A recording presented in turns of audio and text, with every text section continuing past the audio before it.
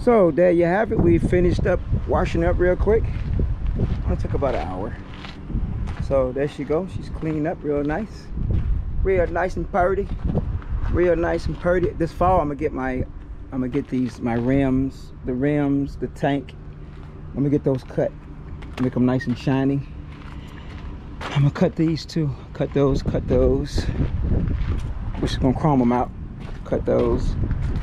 And see if they can cut that. I don't know if they can cut that or not. I got the new decals. I'm going to pick up some adhesive right now. I'm going to cut this tank here. I'm going to cut all of that. Cut these fenders.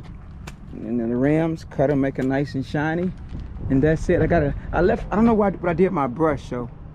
But, and we're going to get a new spare for that and get new tires for the front by the end of the month. And that is it. So we're going to head out on Tuesday. So once again, I feel better. I came up here to wash it earlier last week, but they had the wash rack filled with tanks over the weekend, so I couldn't get to it. So we did it today. Now we're going to head back and try to be more productive in today. My thing going forward now, because we're about at the halfway point of the year of 2022. It's about to be June, which I call it halftime of the year. So now I got to turn it up. So I want to make sure I'm maximizing every day, every hour of the day. Make sure that at the end of the day I am justified and happy with my results that I got by the end of the day. So once again, thank you for tuning in. This is cleaning up my girl.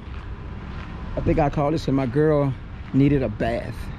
So we bathed her up, and I'll throw some nice shiny stuff on my tires later on this week as we head towards Cincinnati. So I will catch y'all probably on the other side of Baton Rouge with this vlog, and I release it later on this weekend.